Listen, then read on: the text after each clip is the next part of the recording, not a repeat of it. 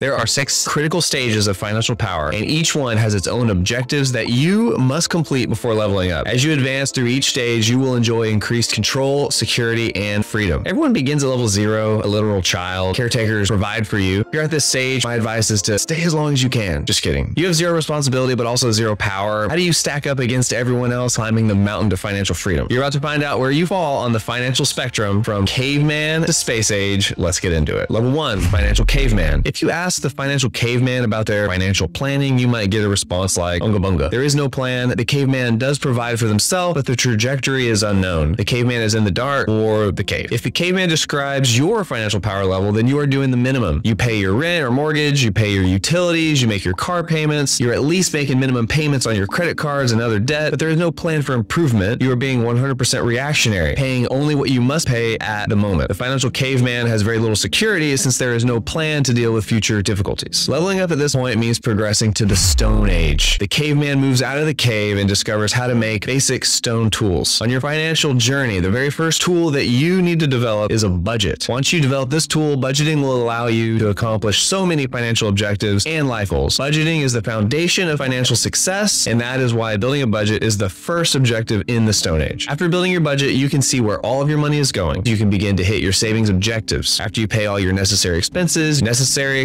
include shelter, transportation, food, and your minimum debt payments. The first and most important savings objective is to create your initial emergency fund. Your initial emergency fund should contain 1 full month of expenses, which you can determine because you made a budget. That way, if you lose your job, for instance, you have some time to find a new one before you can't make your basic payments. Basically, it's giving you a buffer between financial ruin and just one disaster in your life. The best option is to open a separate high-yield savings account for your emergency fund. That way, you can be sure that you do not accidentally spend too much and deplete your emergency fund. All of your savings should be used to fund this account before moving on to the next step. The final step that you must take before graduating from the Stone Age is to pay off all of your super high interest debt. Any debt that has an interest rate of around 20% or more would fall into this category. Typically speaking, this will be your credit card debt. After the initial emergency fund is made, all of your savings should be used to pay off this debt as quickly as possible. From now on, holding credit card debt or any super high interest debt should be considered unacceptable. I cannot stress enough how important it is to pay off your credit card completely every month. Let me give you an example. If your interest rate is 24%, then your debt will nearly double every 3 years that you don't pay it. Removing debt with a 24% interest rate helps you just as much as investing with a 24% interest rate. And trust me, you will not find an investment with a guaranteed return of 24%. So you've got your budget made, an initial emergency fund built, and credit card debt eliminated. You've just leveled up to the Bronze Age. You are no longer a beginner, you are a novice. You've got some skills and experience, but there's still a long way to go. In the Bronze Age, humans started making nicer, shinier tools. The first tool that you need to start utilizing at this stage is the 401k employer match, if it's available to you. On average, an employer will match around 6% of your salary. This is additional compensation that you should not be leaving on the table. It also gets you to start investing for retirement. Your employer will automatically pull money from your paycheck and transfer it to your 401k, so you don't even have to think about it. On top of the match, traditional 401k contributions are also pre-tax, so you will pay even less in taxes as well. At this stage, only put into your 401k the amount that your employer will match. If you are unlucky and you do not have access to the 401k employer match, then you will have to skip this step. Don't put any money in your 401k at this stage. There are other more important objectives for you to hit. After allocating money for the 401k employer match, if you have additional savings, the next step is to start paying off your high interest debt. High interest debt is anything with an interest rate higher than around 10%. Examples of high interest debt include personal loans, payday loans, private student loans. The next step is to use all of your remaining savings to pay off these high interest debts that you have. After you wipe out all of your super high and high interest debt, you will have so much more money freed up to do other things. For instance, if you have $20,000 worth of debt with an average interest rate of 15%, you will have to pay $250 every month just to keep it from growing. Think about what you can do with an additional $250 every month. The final objective in the Bronze Age is to create a full emergency fund. Once all of your high interest debt is paid off and you continue to utilize the 401k employer match, you must grow your initial emergency fund to 3 to 6 months of living expenses. The exact amount will depend on the type of job that you have. If your job is very stable, 3 months of living expenses should be fine. If your job is very volatile though, having closer to 6 months of living expenses would be wise. Once this is done, you've mastered the Bronze Age and it's time to level up. Now that you have left the Bronze Age and entered the Iron Age, you enjoy the security of a full emergency fund and the freedom from having no high interest or super high interest debt. If you have made it this far, then you are already further than most. In 2023, only about 22% of Americans have 3 3 months of living expenses or more saved, so you're doing pretty well. The first objective in the Iron Age is to take advantage of a new tool, an IRA for additional retirement savings. If you are one of the unlucky few who did not have access to the employer match for your 401k, this is where you'll start your retirement investing. There are 2 different types of IRAs, traditional and Roth. The right one for you will depend on your specific circumstances. You could even contribute some money to both. If you need help deciding which one is best for your situation, I will include a link to a video at the end that goes into more detail. In 2023, you are allowed to contribute up to $6,500 to a single IRA. If you want to split your contributions between traditional and Roth, the sum must not surpass $6,500. The reason you should top off your IRA instead of contributing more to your 401k is that the IRA has lower fees and more options. The only reason you would prioritize your 401k over an IRA is for the employer match. The second tool that you should utilize in the Iron Age is the HSA account. HSA stands for Health Savings Account, and it is an amazing retirement savings account. Unfortunately, you only have access to an HSA if you have a high deductible healthcare insurance plan. In 2023, you are allowed to contribute up to $3,850 to your HSA. If you would like to learn more about the HSA, I will also include a link at the end to my video on the health savings account. It is the ultimate retirement savings account. The final objective of the Iron Age is to turn your attention to the last category of debt that is worth accelerating: moderate interest rate debt. Any debt you have left with an interest rate of more than 5% will fall into this category. This might include personal loans, car loans, or even your mortgage. Putting extra money to accelerate your medium interest rate debt is worth it, especially at the upper threshold. If your car loan has an interest rate of 8%, every dollar you put towards paying down that has a guaranteed 8% return. Each loan that you're able to pay off completely frees up more of your income. This allows you to snowball other debt payments or increase your investing. Paying off your low interest rate debt is not something that you need to accelerate, especially if the rate is less than 3%. Low interest rate debt should be paid off as slowly as possible because of the opportunity cost. Your money would be much better served investing in the market or yourself, where the return is potentially much higher. Theoretically, any debt that is under 3% will likely be outpaced by inflation. If you have managed to top off your full emergency fund, employer match 401k, IRA, HSA, and knocked out all of your high interest debt, then congratulations, you have leveled up from the Iron Age to the Industrial Age. Development that we humans achieved during the Industrial Age was making goods with machines instead of by hand. There was an explosion of productivity and growth. Similarly, your goal is to achieve the same exponential growth with your savings. Simply put, you want the profit from your investments to surpass your own contributions and eventually your whole income. Just like the Industrial Age, you want to build your investments like countless machines that are working for you and increasing your savings much faster than you could on your own. There are many ways to achieve this. You could continue down the same path from the previous ages. After maxing out your IRA and HSA every year, you could then work towards maxing out your 401k. After taking advantage of all the available tax advantaged accounts, you could then open a personal brokerage account and continue adding to your investments. There's nothing wrong with this strategy, but the amount of time that you spend in the Industrial Age will be proportional to your income. For instance, if your income only allows you to save 10% for investing, you will likely be in the Industrial Age for a long time. On the other hand, if your income is so high that you can save 90% for investing, then your investments will grow incredibly fast compared to your expenses. Because of this, the fastest way to master the Industrial Age is by investing in yourself, especially if you're not somebody who has a super high income job. This could be in the form of learning new skills for promotion, starting a business, or producing and selling a product. The possibilities are endless. Whatever path you choose, your goal is to grow your investments until they reach a critical mass. Once this is achieved, you have reached the space age. Thanks for staying with me this long. If you're enjoying the video, please give me a like down below. It helps with the algorithm and I would really appreciate it. Your investments have launched into space. As long as you continue to use that first tool that you developed back in the Stone Age, the budget, your investments will grow faster than you can spend them. The reason for this is compound interest. If you haven't heard of the eighth wonder of the world, according to Warren Buffett, compounding interest will accelerate your gains faster and faster. The classic example to illustrate this is the magic penny. If you have a magic penny that doubles in value every day, after the first 15 days, you would have $327. Feels pretty overwhelming, not a huge growth over 15 days, but after the next 15 days, you would have just over $10 million.